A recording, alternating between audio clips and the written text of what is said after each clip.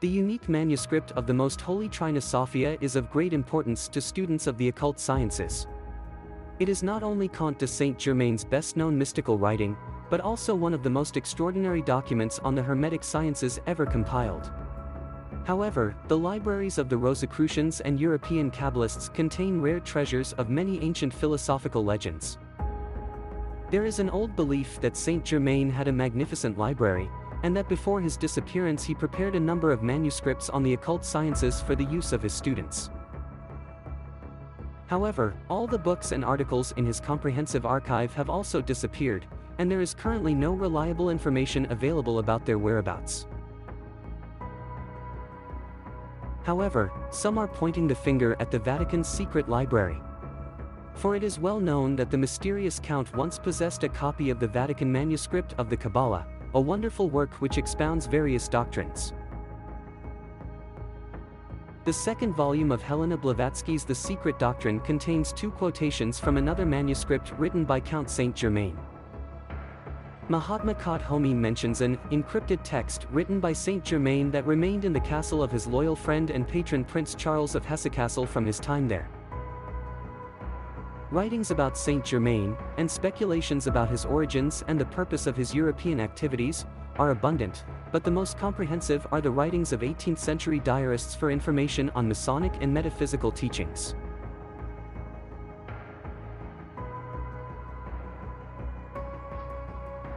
This book is completely coded.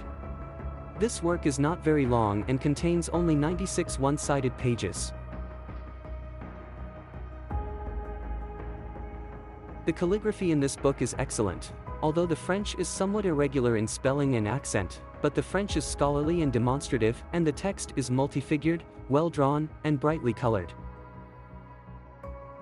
In addition to full-page maps, there are small icons at the beginning and end of each section.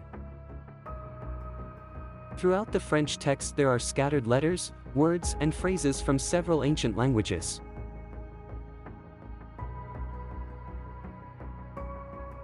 At the end of the manuscript are a number of encrypted pages, probably used by the secret society of Saint-Germain.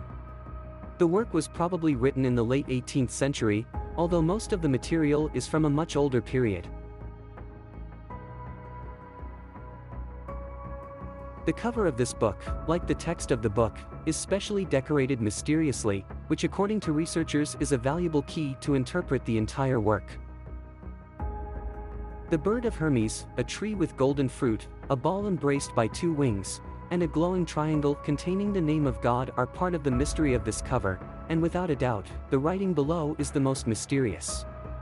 And the earth shall be desolate. There shall be lamentation, and hatred and terror shall be upon the faces. And the spirit of Elohim will destroy those who have turned away from God because of the presence of the Spirit. Does he mean Elohim, the same Elohim mentioned in the Bible? If yes, then who does he mean by God? Well, let's go to the book for now.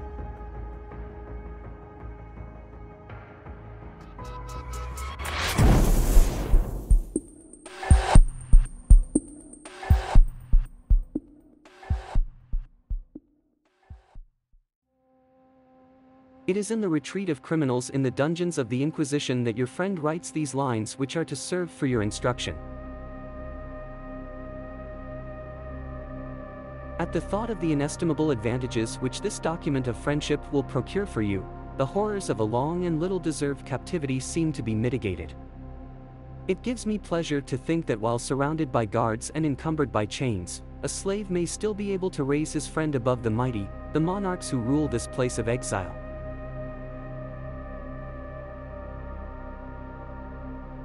My dear Philoctetus, you are about to penetrate into the sanctuary of the sublime sciences.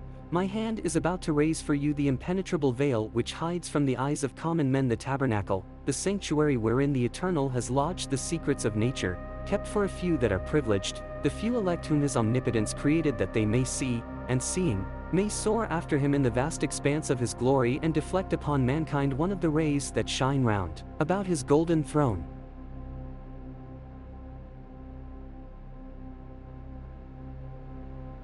If your friend's example proves a salutary lesson for you, I shall bless the long years of tribulation which the wicked have made me suffer.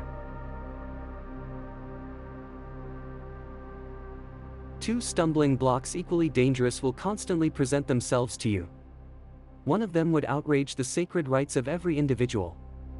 It is misuse of the power which God will have entrusted to you. The other, which would bring ruin upon you, is indiscretion. Both are born of the same mother, both owe their existence to pride. Human frailty nourishes them, they are blind, their mother leads them.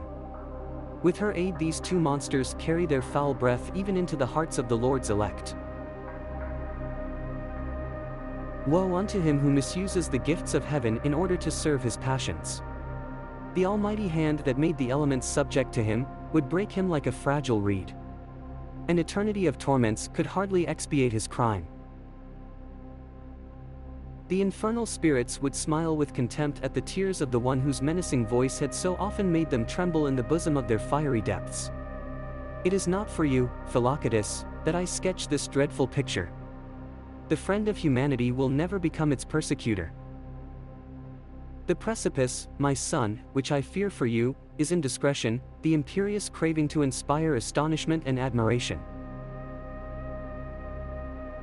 God leaves to men the task of punishing the imprudent minister who permits the eye of the profane to look into the mysterious sanctuary. O Philoctetus, may my sorrows be ever present in your mind. I, too, have known happiness, was showered with the blessings of heaven and surrounded by power such as the human mind cannot conceive.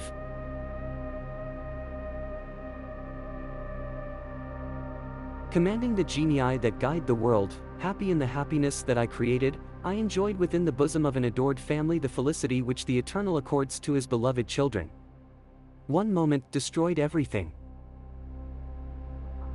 I spoke, and it all vanished like a cloud. O my son, follow not in my steps. Let no vain desire to shine before men bring you, too, to disaster. Think of me, your friend, writing to you from this dungeon, my body broken by torture.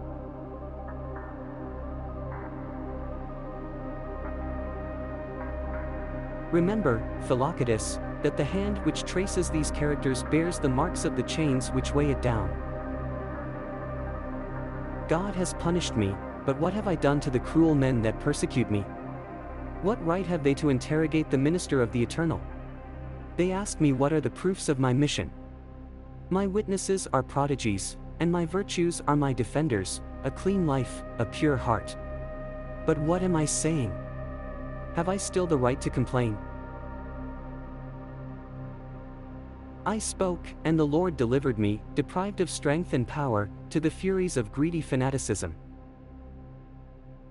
The arm which once could overthrow an army can today hardly lift the chains that weigh it down. I wander. I should give thanks to eternal justice. The avenging God has pardoned his repentant child. An aerial spirit has entered through the walls which separate me from the world. He has shown himself to me resplendent with light and has determined the duration of my captivity. Within 2 years my sufferings will end.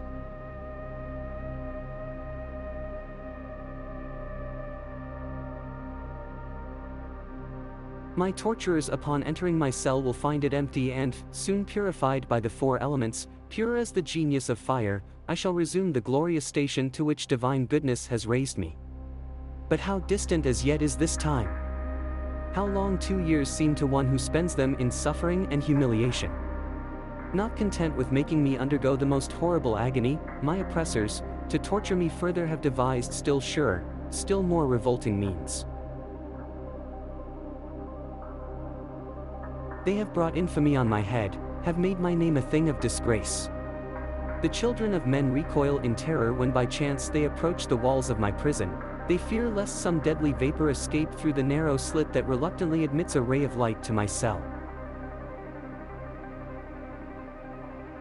That, O Philoctetus, is the cruelest of all blows that they could bear down upon me. I know not whether I shall be able to get this document into your hands. I judge the difficulty I shall have in contriving for it a way out of this place of torture by those I have had in order to write it. Deprived of all help, I myself have composed the agents I needed. The flame of my lamp, some coins, and a few chemical substances overlooked by the scrutinizing eyes of my tormentors have yielded the colors which adorn this fruit of a prisoner's leisure.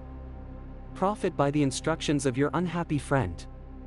They are so clear that danger exists for them to fall into hands other than yours. Remember only that all of it is to serve you.